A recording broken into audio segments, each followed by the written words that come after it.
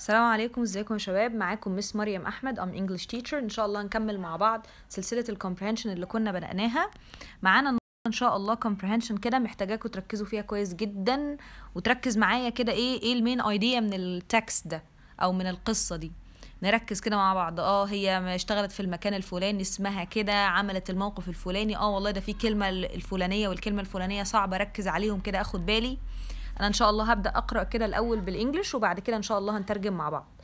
طيب، بسم الله الرحمن الرحيم. نبدأ. Read the following passage and then answer the questions. Hiba had worked in nursing for many years. She was in charge of 4 other nurses, and she was respected by each member of staff at the hospital. It was difficult and sometimes very stressful work. She was responsible for the health of a lot of people. However, she always felt happy when people recovered and finally went home again. She always found this very rewarding. She worked such long hours that it was sometimes difficult to be sociable after work. She usually went home and watched a film on television with her family. She found this a good way to unwind.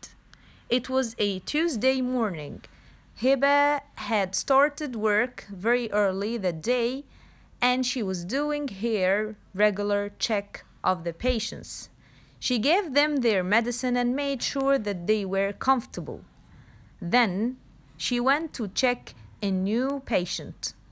He was in private room, separate from the other patients. He was a man who had been sent to the hospital the night before after a bad traffic accident.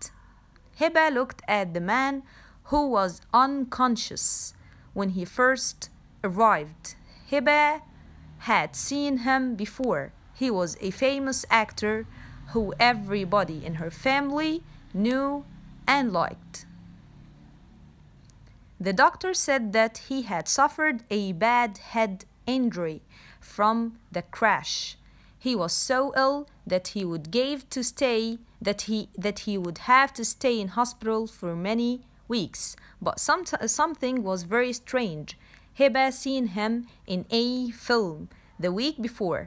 In the film, he had to go to hospital after an accident, and he had later died. Hiba didn't want that to happen in her hospital. حلو قوي. احنا كده قلنا بالانجلش مع بعض. نبدأ بقى ان شاء الله نترجم كده لاين باي لاين. نمشي مع بعض من الاول. هبة ده اسم اللي في القصة بتاعتنا، اسم البنت او النيرس اللي في الستوري بتاعتنا. هبة had worked in nursing for many years. بتشتغل في التمريض بقالها سنين. She was in charge of. بص بقى، لما يقابلنا phrasal verb مثلا كده او verb او كلمة ما نفهمهاش، نحاول بقى نخمن. والله هي طب هي معناها ايه؟ بيقول لك دي واحده ممرضه شغاله في التمريض بقالها سنين، وتشارج اوف بقى اللي بعدها 4 other nurses، 4 ممرضات تانيين. فحاول كده تخمن معنى يبقى الكلمه معناها ايه.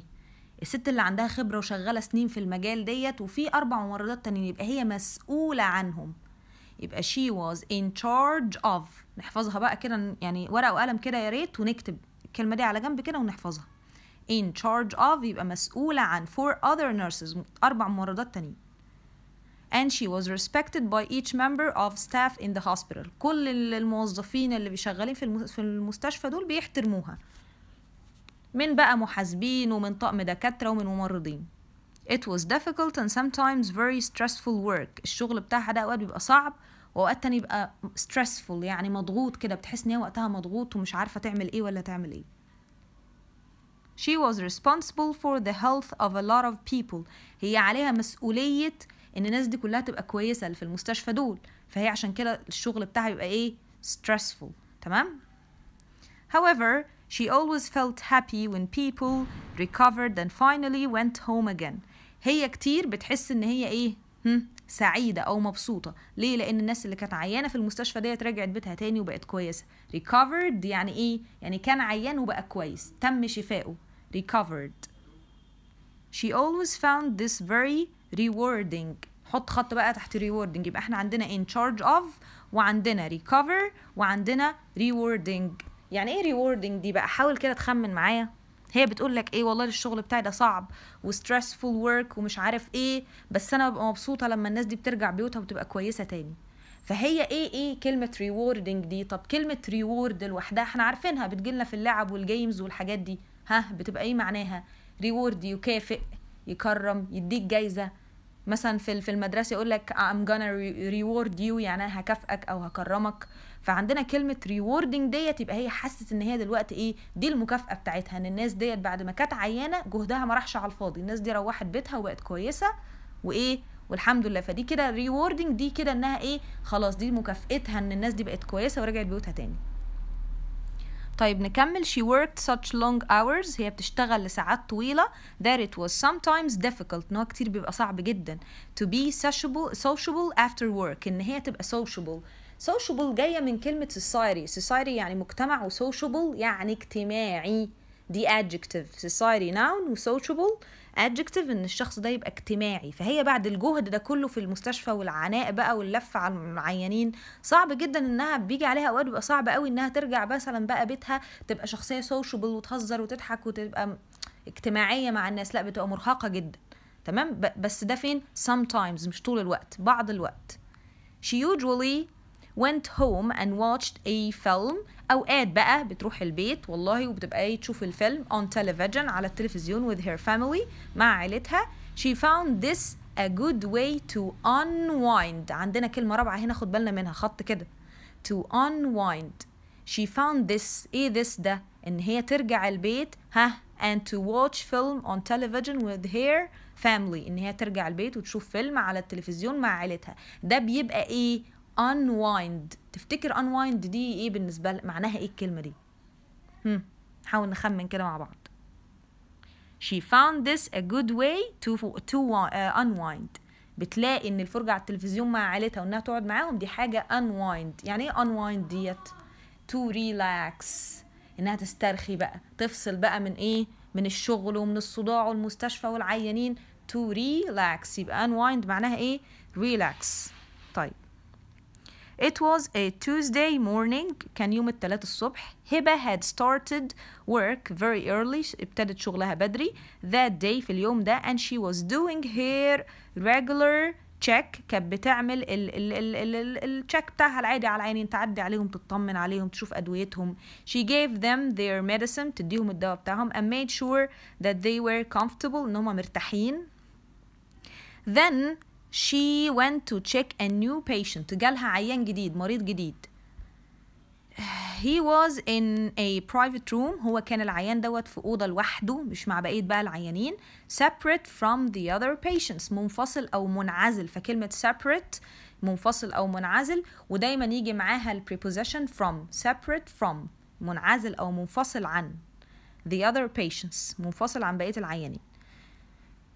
he was a man who had been sent to the hospital that night before. ماشي، نقف عن that night. طيب الشخص العيان الجديد اللي راح لها دوت كان ايه؟ كان راجل who had been sent to the hospital the night before. the night before يعني زي ما احنا كده بنقول بالمصري كده ليلة امبارح يعني بالليل. طيب فين؟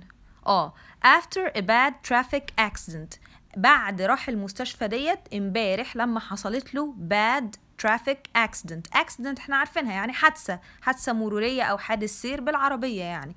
bad هنا جاية بمعنى ان هي عارف لما حد يخبط خبطة جامدة قوي فتقول يا عيني ده صعبة قوي، ده العربية اتبهدلت. ف bad traffic accident يعني كانت صعبة جدا، كانت يعني العربية اتبهدلت يعني. هبة looked at the man، بصت للراجل ده who was unconscious. unconscious دي عكسها conscious دي adjective، و adjective دي معناه الكلمة دي معناها ان هو يبقى واعي. conscious يعني واعي كده للي بيقوله واللي بيعمله. unconscious عكسها ان هو غير واعي او مش فايق. when he first arrived، لما وصل للمستشفى. هبة had seen him before، هبة شافته قبل كده، شافت الراجل ده قبل كده. he was a famous actor، هي شافت الراجل ده وان هو ممثل مشهور. يبقى act يمثل، actor ممثل، actress ممثلة.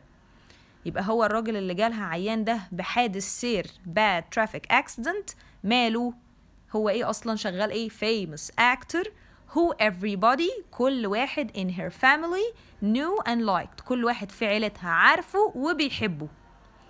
The doctor said that he had suffered a bad head injury from the crash. يبقى هو الدكتور قال ان هو شخص حالته ان هو عنده ايه؟ بيعاني من ايه؟ bad head injury. injury يعني إصابة في المخ بليغة كده، ولا بيقولوا بليغة ولا بالغة، يعني إصابة تقيلة قوي صعبة في المخ. عنده اتخبط خبطة في مخه في دماغه في دماغه صعبة جدا، يعني ممكن تبقى عميقة ممكن تبقى خطرة. فكلمة bad دي معناها عميقة أو خطرة. طيب هبة فين؟ وصلنا فين؟ تمام. طيب he was so ill هو كان عيان جدا that he would have to stay in the hospital for many weeks. هو هيقعد في المستشفى الأسابيع كتير بقى. but something was very strange. في حاجة كانت غريبة جدا. ايه هي بقى؟ هبة had seen him in a film. شافته في فيلم the week before من أسبوع فات. in the film في الفيلم ده he had to go to hospital after an accident. هو كان لازم يروح المستشفى بعد برضو ما عمل ايه؟ حادثة. ده فين؟ في الفيلم بتاعه اللي شافته من قد ايه؟ من أسبوع. and he had later died. وفي الفيلم بقى مات. فربنا يستر. هي بقى خافت. هبة didn't want that. ايه ده؟ that دي بتعود على ايه؟ على الحاجة اللي حصلت في الفيلم. in the film he had to go to hospital after an accident and he had later died. يبقى ده that. هبة didn't want that. ده ايه هو ده؟ ان هو يحصل زي ما حصل في الفيلم ويموت عندها في المستشفى. that to happen in her hospital. تمام كده؟ طيب نخش بقى على questions. choose the correct answer from A, B, C or D. why was the man who came to the hospital unconscious؟ ليه الراجل اللي جه للمستشفى كان غير واعي؟ كان unconscious ليه؟ ها طيب نقرا كده الاختيارات. he had fallen asleep. هو والله عشان كان نايم اساسا فهو ما كانش واعي عشان كان نايم. ولا he wasn't alive لان هو ما كانش على قيد الحياة. alive يعني عايش. ولا he had a bad accident ولا هو عشان عمل حادثة صعبة وحشة. ولا the nurse didn't know. ها الراجل اللي جه للمستشفى ده جه ليه؟ مع بعض كان حاول ندور. يا شباب يا ريت توقف الفيديو. يا ريت توقف الفيديو كده وتحل لوحدك كده وبعدين تشوف بقى الانسر بتاعتي الانسرز بتاعتي تقارنها بالانسرز بتاعتك وتشوف انت جبت كام من 10. يا ريت نعمل كده مع بعض. خلاص. يبقى why was the man who came to the hospital unconscious؟ ليه؟ مع بعض عشان هو he was in a private room separate from other patients. He was a man who had been sent to the hospital the night before after a bad traffic accident. bad traffic accident. حلو قوي. يبقى هو ليه الراجل ده راح للمستشفى وكان مش في وعيه؟ لأن هو he had a bad accident. letter C. تمام كده؟ طيب نكمل بقية ال questions. بسم الله. طيب why do you think that he was in a private room؟ ليه هو كان في أوضة لوحده؟ because he was very poor عشان هو كان فقير. ولا he had a dangerous disease عشان هو عنده مرض خطير مثلا معدي أو كده فحطينه في أوضة لوحده. ولا he didn't like other people عشان هو بيحبش الناس التانيين. ولا he was famous. ها ليه كان في أوضة لوحده؟ مع بعض كده نفكر. ارجع كده في التكست وبص كده معايا. هي قالت لك هنا والله الراجل اللي جانا ده كان he was a famous actor who everybody in her family knew and liked. يبقى هي الراجل دوت كان قاعد في private room ليه؟ مع بعض عشان he was famous. مع بعض كده نعمل الانسرز. تمام. طيب يبقى letter D. What was unusual about the actor coming to the hospital؟ ايه الحاجة اللي كانت غريبة أو مش طبيعية في إن الأكتر ده الممثل دوت يجي فين؟ للهوسبيتال. نقول كده The same thing had happened to him in a film، يعني الحاجة ديت حصلت ليه برضو في الفيلم، ولا he had never been there before عشان هو عمره ما راح مستشفى قبل كده، ولا he was never ill عشان هو عمره ما عيه، ولا he usually had private doctors عشان هو عنده الدكاترة بتوعه الخاصين بيه. ليه؟ ايه الكان الغريب؟ هي هنا هبة على فكرة قالت لنا مع بعض كده، قالت ايه؟ but something was very strange. ايه اللي strange ده بقى؟ هبة had seen him ماشي in a film the week before. In the film he had to go to the hospital after an accident and he had later died. دي الحاجة بقى اللي هي unusual، الحاجة الغريبة، ان دي حاجة برضو حصلت فين؟ في الموفي بتاعه. نرجع كده للquestions، يبقى عندنا الانسر بتاعتنا هتبقى ايه؟ letter A.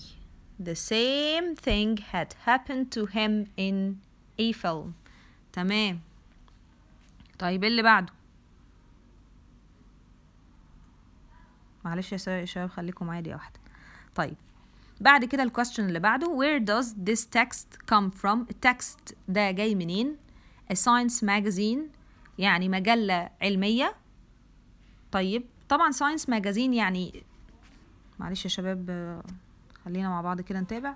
طيب ساينس ماجازين طبعا يعني صعبة جدا انها تبقى من ساينس ماجازين، لان هي مش قصة، مش حاجة علمية، مش مجلة علمية عشان نحطها في ساينس ماجازين. بعد كده a newspaper article يعني مقال من جورنان، وطبعا صعب لان هو شكله مش شكل المقال اللي بيتحط في الجورنان. poem اللي هي من شعر، طبعا هي لا ليه قافية ولا اي حاجة ولا رhythm ولا اي حاجة، فهو ما يعتبرش برضو من الشعر، فهو هتبقى ايه معانا؟ الانسر بتاعتنا هتبقى a story. تمام كده؟ طيب نكمل.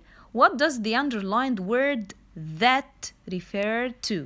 The actor dying موت الممثل، ولا هبة job as a nurse الشغل بتاع هبة ان هي شغالة كممرضة يعني، what the doctor told her اللي الدكتور قال له ان هو والله عنده إصابة كبيرة في دماغه، ولا other strange things حاجات تانية غريبة. مع بعض كده نرجع كده للتكست بتاعنا تاني. هو بيقول لنا but something was very strange. Hiba had seen him in a film the week before.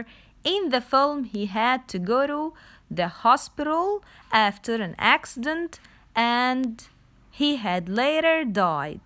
Hiba didn't want that ده to happen، اللي هو ايه؟ ان هو يحصل له ايه؟ ان زي ما حصل في الفيلم he had to go to the hospital after an accident and he had later died. يبقى ايه هي الحاجة اللي احنا عايزين اللي هي بيشير ليها كلمة that ديت؟ and he had later died، ان هو يموت بعد كده، هي مش عايزة ده يحصل في المستشفى بتاعتها. نرجع تاني للquestions بتاعتنا، يبقى الانسر بتاعتنا هتبقى ان شاء الله letter A. the actor dying موت الممثل ده. طيب اخر حاجة في الchoose. what do you think the word unwind means؟ unwind نرجع كده مع بعض تاني عشان ناخد بالنا كلمة unwind جت فين اهي. والله هبة ديت she always found this very rewarding. ماشي. she worked such long hours that it was sometimes difficult to be sociable after work. مع بعض كده اهو. she usually went home and watched a film on television with her family. She found this a good way to unwind. اللي هو ايه؟ الفرجة على التلفزيون والقعدة مع العيلة. هي شافت ان ده حاجة unwind. فنحاول كده بقى ايه من الاختيارات اللي عندنا نخمن. to go to sleep هو الفرجة على التلفزيون والحاجات دي معناها ان احنا to go to sleep، ولا to sit down نقعد، ولا to relax، ولا to make money. قلنا مع بعض معناها to relax، يبقى unwind معناها to relax. تمام. عندنا بقى بعد كده answer the following questions. عندنا question number 7. what did هبة always find rewarding؟ ايه الحاجة اللي دايما هبة بتشوف ان هي والله بتكافئ نفسها بيها، او بتخليها تحس ان هي والله جهدها ما راحش على الارض؟ ايه هي الحاجة ديت؟ مع بعض كده. It was difficult and sometimes very stressful work. She was responsible for the health of a lot of people. However, she always felt happy when people recovered and finally went home again. يبقى she always felt happy when people recovered and finally went home again. She always found this very rewarding. تمام كده؟ يبقى هي ايه الحاجه اللي بتحسسها ان هي والله ده انا جهدي ده يعني ما راحش على الارض، انا تعبت بجد وشفت نتيجه جهدي، ان هي تشوف ان الناس ديت بقت كويسه تاني ورجعت بيوتها ومش عارف ايه. يبقى دي الاجابه بتاعتنا. تمام. طيب نرجع تاني. Question number 8. Why was it sometimes very stressful at Hiba's work? ليه اوقات بيبقى الشغل بتاعها stressful، مضغوط؟ ليه الشغل بتاعها يبقى كتير كده اوقات؟ ايه الفكرة فيه؟ نرجع للتكست بتاعتنا. دايما ترجع للتكست، اوعى تجاوب الا لما ترجع للتكست تتأكد. طيب she was in charge of 4 other nurses. هي مسؤولة عن 4 ممرضات. And she was respected. It was difficult and sometimes very stressful work. ليه بقى؟ She was responsible for the health of a lot of people. عشان هي مسؤولة عن صحة وحياة ناس كتير جدا فين في المستشفى دي.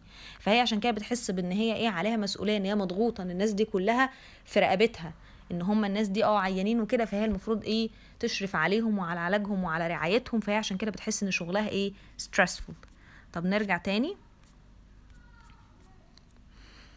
Question number 9. What do you think will happen to the actor? اللي ممكن يحصل للأكتر الممثل ده and why؟ طبعا الكويستشن ده إجابة بتاعته open answer زي ما قلنا في الكومبريهنشن اللي فاتت. هو بيحط لك سؤال أو 2 كده open answer عشان يديك فيهم مجال ان انت تلم درجات يعني. فانت كده عندك في السؤال دوت انت ممكن تجاوب اي إجابة. والله ده هو هيموت he will die مثلا because blah blah blah مثلا ده حصل والله في الموفي بتاعه. لا هو مش هيموت. فانت براحتك بقى، ده open answer ممكن تكتب فيه اي إجابة هتبقى ان شاء الله accepted. عندنا آخر question اللي هو question number 10. Do you think that Hiba was a good nurse? انت يعني شايف ان هبة والله ممرضة كويسة. Why and why not؟ برضو ده open answer يعني إجابة مفتوحة، انت ممكن تجاوب فيه أي إجابة. Yes she is because blah blah blah مثلا because she is responsible for blah blah blah. اكتب بقى اللي انت حابب تكتب ان هي والله واحدة responsible مثلا عشان هي good nurse عشان هي responsible ماشي. مش حابب ممكن تكتب no she isn't وتكتب بقى برضو ليه. فانت عندك question number 9 و number 10 الاتنين دول open answer. Thank you so much and see you إن شاء الله in the next video. Bye.